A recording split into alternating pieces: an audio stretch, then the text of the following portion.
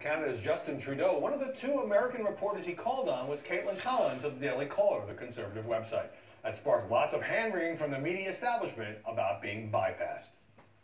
So in the last three news conferences, Wolf, all of the questions to the American news media have been handled by conservative press. And I think, Wolf, there's no other way to describe it, but the fix is in. And here is the question she asked. President Trump, now that you've been in office and received intelligence briefings for nearly 1 month, what do you see as the most important national security matters facing us? Okay, thank you. Many problems. And joining us now here in the studio is Kaitlan Collins of the Daily Caller. Well, first of all, that was kind of a weak question because it was so open-ended. You just invited him to recite his priorities. Why not try to pin him down on something specific? I don't see it as a weak question at all because I asked a big picture question about national security. Mike Flynn was his national security advisor, and instead of asking a personnel question, I basically said, who are we going to war with next? I don't see how anyone on the planet can see that as a softball question.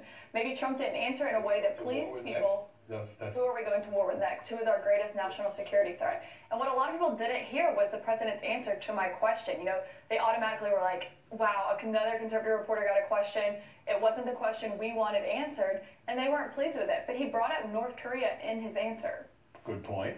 Now, you were quoted saying you wanted something of substance, to ask about something of substance, right. But given the huge controversy surrounding the national security advisor that within hours would lead to his firing, why not bring up Flynn or work Flynn into the question? Well, he didn't resign until much later that evening, and Kellyanne Conway even went on TV maybe an hour or two after that press conference and said that he enjoyed the full confidence of the president. My point is, wasn't that a pretty big story at the moment? It became a bigger story later on, which is why when we look back at the question I asked, that's why there's so much controversy surrounding it. But I still think that my question was more important to regular American people. You know, the 300 million people who live outside the Beltway care like our greatest national security concern. They don't care about a personnel question about Mike Flynn.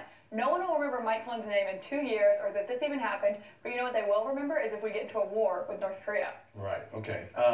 Well, so now at this marathon presser on Thursday, Trump called up just about everybody. Right. But of the... Jim Acosta never said the fix was out, by the way, after he got, 3 or 4 questions. But let's focus on where we were at that time. Of the 8 American reporters called on at the 4 pressers with foreign leaders, 1 was with Reuters, 1 was from a local D.C. station, 3 were from news organizations owned by Rupert Murdoch, Fox News, Fox Business, and the New York Post, and then there were 3 from right-leaning outlets, David Brody of Christian Broadcasting, Katie Pavlich of Town Hall, and you.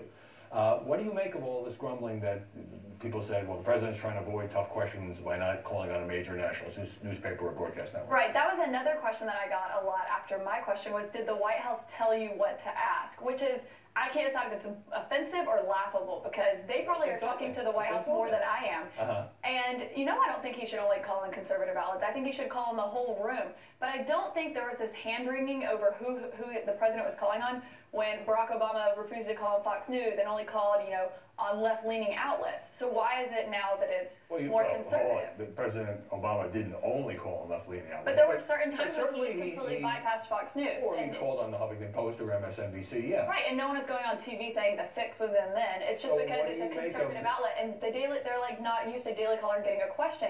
So they're offended that the question that they wanted answered didn't get asked. But I wasn't aware that we were all supposed to go in there and ask the same question. What's the point of me being there if I'm going to ask what Jim Acosta is going to ask and, Hallie Jackson? That's not my point. My point is to ask a question that's different. During the first week that Trump was in office, I was the only person to ask about the Muslim immigration ban and when they were going to sign it. And then that Friday, they signed it. No one else in the room was asking about that. It was one of his major campaign promises. All right, glad to have a chance to talk to you. Kaitlan Collins, thanks for stopping by. Ahead, some brand new Fox polls.